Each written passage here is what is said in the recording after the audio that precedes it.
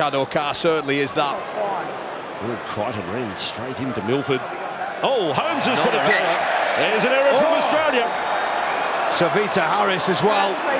I think that's his night done, because he was out cold there.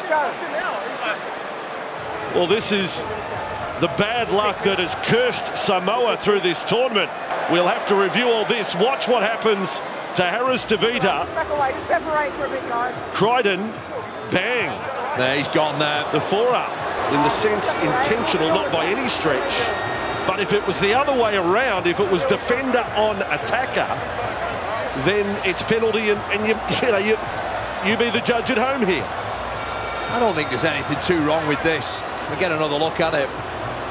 Crichton picks up the ball. Harris-Tavita goes in. Oh, now then, no, whoa, I take all that back. Yeah. It could be the end of Crichton's night, this here, Bossy. It's a dead ball situation, and the elbow is raised.